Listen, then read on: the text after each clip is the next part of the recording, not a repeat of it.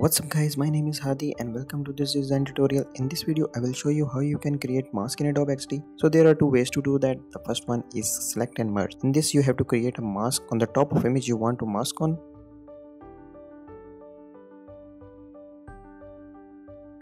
And then select both image and mask. Right click and select mask with shape option.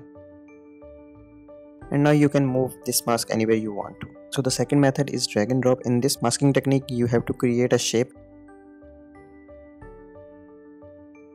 and then go to file manager or finder and drop the image in that specific shape that you just created.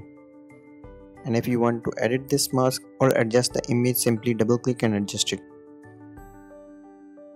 So that's it for today's video guys. Hope you like it. Please subscribe and stay tuned for more. Thanks for watching.